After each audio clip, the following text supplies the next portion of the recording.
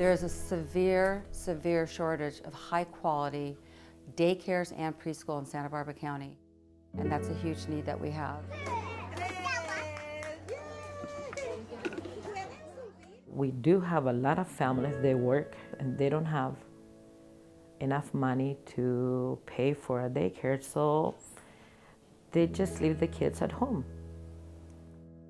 This is one of our main concerns, that we want the kids, to be safe.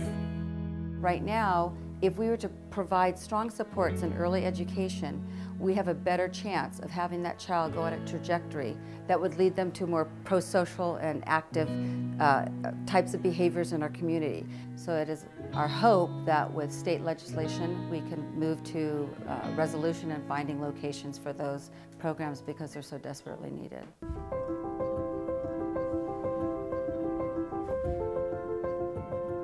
I think it was great that the Santa Barbara Foundation really was part of the Choose Children 2018 campaign. It was a campaign that was focused on looking at what governor would be supportive of childcare. This is an opportunity for us now that we have Governor Newsom elected, where you see a Senate, Assembly, and a governor who are committed to childcare. The childcare funding from Governor Newsom, he has created an advisory committee around childcare. He's funding areas for quality childcare settings, family leave, all of those priority areas.